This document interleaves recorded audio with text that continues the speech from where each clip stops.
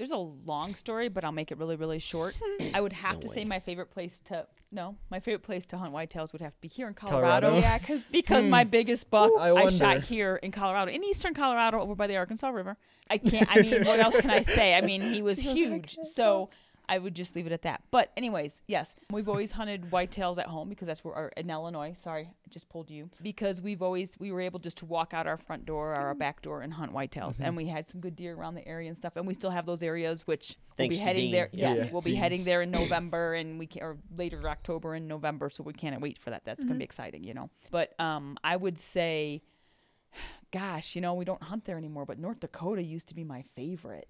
Man, their deer bodies were over 300 pounds, field dressed hanging. They were massive. They had a scale. Even we could hit them. Okay, you're talking like if you see like the big mule deer we have walking around here, those giant bodies, but they were whitetails.